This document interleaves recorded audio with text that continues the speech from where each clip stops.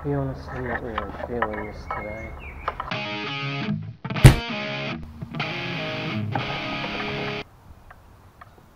So I'm just out here, I'm just trying to learn to fly this drone that I bought.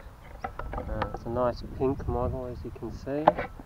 The reason I got the pink model is because at the time the pink model in this particular brand had a higher quality camera in than the black model.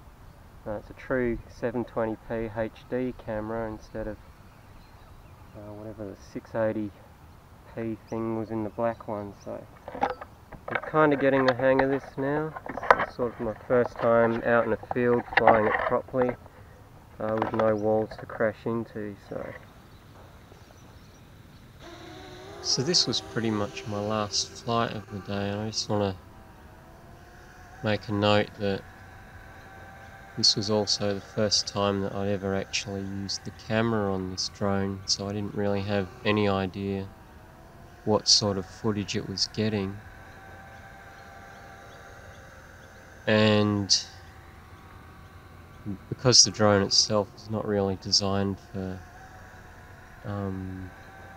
going really high, it's generally designed for sort of filming activities happening on the ground, so you could perhaps film your friends doing sporting activities or something like that. It's not meant for super high aerial shots, but as a result of that and me not having used the camera before, you get these stunning images of a green field from 10 to 15 feet in the air instead of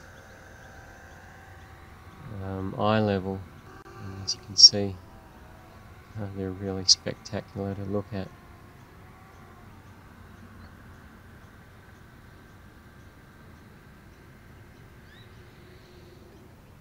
So I don't know if you caught any of that on this particular camera. I think the battery's starting to get low at this point, because it only has something like about 8-minute battery life.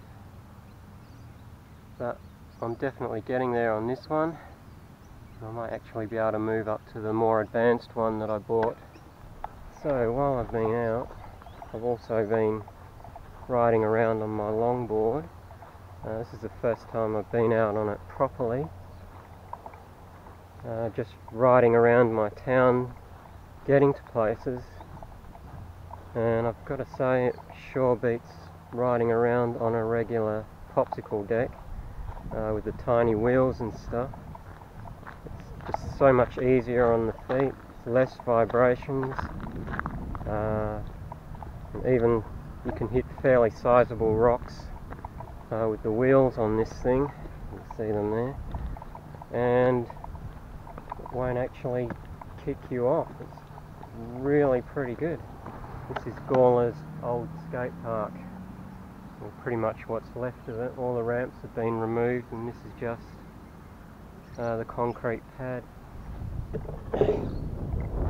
This surface is actually excellent for skating on, so if you ever want to just learn flat ground tricks, this is the place to do it.